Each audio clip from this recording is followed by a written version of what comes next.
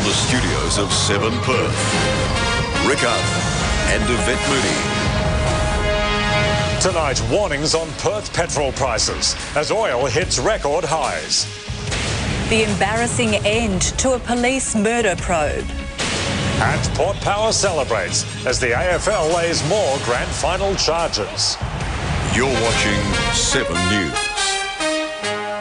Hello and welcome to 7 News. Also tonight, angry nurses turn down a pay offer and threaten more industrial action.